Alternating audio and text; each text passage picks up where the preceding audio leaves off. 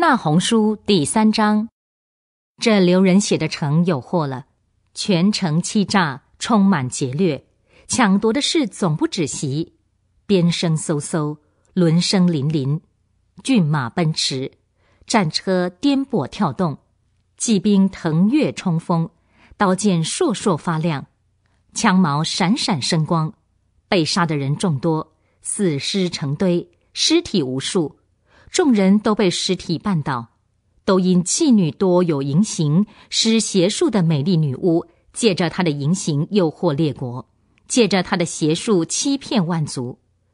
万军之耶和华说：看哪，我必攻击你，我要把你的裙子掀到你的脸上，使万国看见你赤身露体，使列邦看见你的羞耻。我要把污秽可憎之物抛在你身上，侮辱你，使你成为众人观看的对象。看见你的都必逃避你，说：尼尼微荒凉了，有谁为他悲哀呢？我在哪里可以找到安慰你的人呢？你比挪亚门还强吗？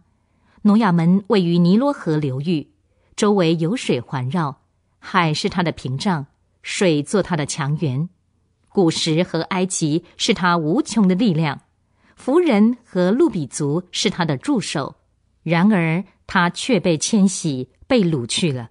他的婴孩在各街头被摔死，人们为他的尊贵人抽签，他所有的达官贵人都被锁链捆着。